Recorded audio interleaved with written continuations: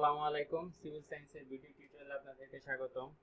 আজকে আমরা স্টিরাপ বা টাই সম্পর্কে আলোচনা করতে যাচ্ছি যে এটি কোন কনসেপ্টের উপর এগুলো দেওয়া হয় বা টাই বার কেন ব্যবহার করা হয়, কনসেপ্টটি আমরা ডায়াগ্রামের মাধ্যমে এবং না দিলে কোন ধরনের ফেইলিউর হতে পারে সেটা নিয়ে আলোচনা করতে যাচ্ছি, যেটি ডায়াগ্রামের মাধ্যমে আপনাদের বুঝতে সহজ হবে।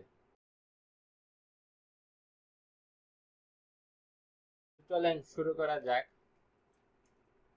যে প্রথমে যে পজিটিভ এবং নেগেটিভ শেয়ার এবং বেন্ডিং, আশা করব যে আপনারা সবাই হয়তো ব্যাপারটি অবগত আছেন।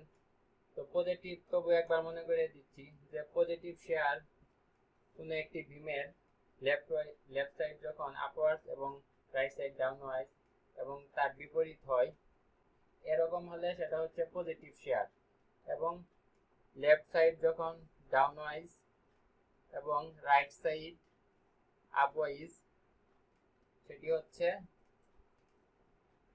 Negative share. এমনকি বেন্ডিং এর ক্ষেত্রে এই ধরনের যেসব বেন্ডিং হয় সেটাকে স্যাগিং নামেও ডাকে, এবং স্যাগিং হচ্ছে আপনার পজিটিভ বেন্ডিং, এবং ফগিং বা এ টাইপের বেন্ডিং হচ্ছে নেগেটিভ বেন্ডিং। তো মনে রাখায় অনেকে মনে রাখে এভাবে যে দেখেন যে ডায়াগ্রামটা আপনার দিকে তাকিয়ে স্মাইল করছে বা এটা আপনার দিকে তাকিয়ে মন খারাপ করে আছে, এভাবে অনেকে মনে রাখে পজিটিভ এবং নেগেটিভ বেন্ডিং। এটা হচ্ছে পজিটিভ, এটা মনে রাখলে আপাতত চলবে।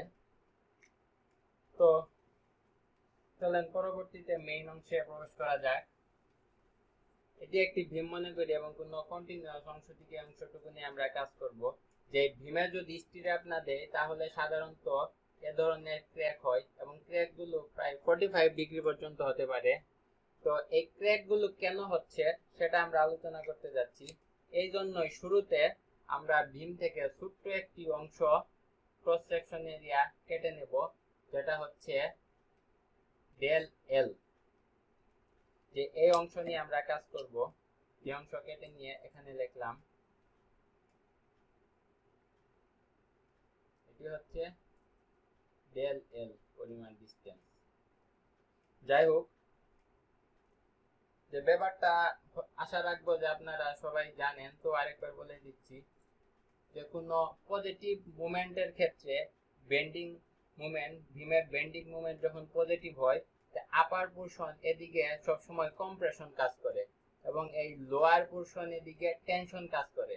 কম্প্রেশন বলতে কোনো একটি পয়েন্টের দিকে যে ফোর্সগুলো কাজ করছে, এবং টেনশন বলতে তার বিপরীত দিকে, সহজ কথায় কোনো একটি পয়েন্টকে টেনে নিয়ে যেতে চাচ্ছে সেটি হচ্ছে টেনশন, এবং তাকে চাপ দিতে চাচ্ছে এটি হচ্ছে কম্প্রেশন।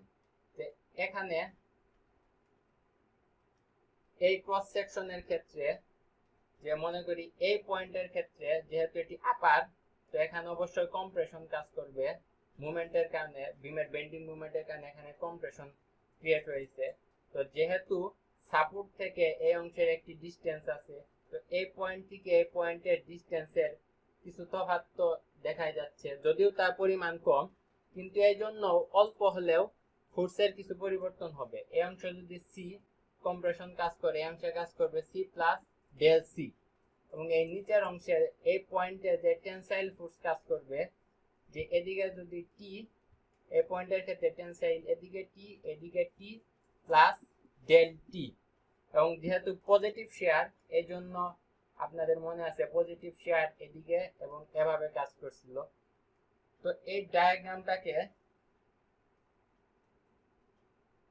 ডায়াগ্রামটাকে আমরা এখানে আরেকবার ড্র করি, আরেকটু বড় করে, যাতে আমাদের বুঝতে সুবিধা হয়। যে এই ফোর্স যে সি প্লাস ডেল সি এদিকে কাজ করছিল আপনারা দেখেছিলেন, তো আমরা এটাকে এখানে ড্র করলাম, এবং এই টি প্লাস ডেল টি এই ফোর্স এদিকে, এবং আপওয়ার্ড শেয়ার এদিকে এবং ডাউনওয়াইজ এদিকে। তো এই ফোর্স যেগুলো ফোর্স এদিকে কাজ করছে তাদের রেজাল্টেন্ট অবশ্যই এভাবে কাজ করবে, কারণ এটাকে যদি আমরা বর্ধিত করে দেই এরকম হয়ে যাবে। তো রেজাল্টেন্ট তো এদিকেই কাজ করবে, আমরা রেজাল্টেন্টকে শুধু রেখে বাকি অংশ মুছে দিলাম। সেম ভাবে এটা রেজাল্টেন্টও এদিকে কাজ করবে, এই অংশ মুছে দেই। তো দেখতে পাচ্ছেন যে ফোর্সগুলো এই 2 পয়েন্টের উপর ভিত্তি করে এই ভীমটাকে এদিকে টেনে ছিঁড়ে ফেলতে চাচ্ছে, যার ফলে এই বরাবর একটি ক্র্যাক হওয়ার বা টিয়ার হওয়ার পসিবিলিটি সৃষ্টি হয়। এটা আটকানোর জন্য কি করতে পারি, আমাদের নর্মাল কনসেপ্টে এই বরাবর দুটি পেরেক মেরে দিতে পারি, তাহলে হয়তো এটা স্টেবল থাকবে। বা এখানে পেরেক হিসেবে কাজ করতেছে স্টিরাপ, কারণ এটি যদি কোনো ভীম হয়, ভীমের ক্রস সেকশন, তার চারপাশে 4টি মেইন বার আছে, এটি হচ্ছে স্টিরাপ, এটি হচ্ছে স্টিরাপ। স্টিরাপ এখানে এডি স্টিরাপ বোঝানোর জন্য এরকম করে দিচ্ছি একটু, যে স্টিরাপ গুলো এই মেইন বার 4টি, এই 4টি মেইন বার এবং এগুলো হচ্ছে স্টিরাপ। এই স্টিরাপ হচ্ছে এই কাজ করতেছে যাতে ক্র্যাকটাকে আটকানো যায় বা শেয়ারটাকে আটকানো যায়, এরকমই।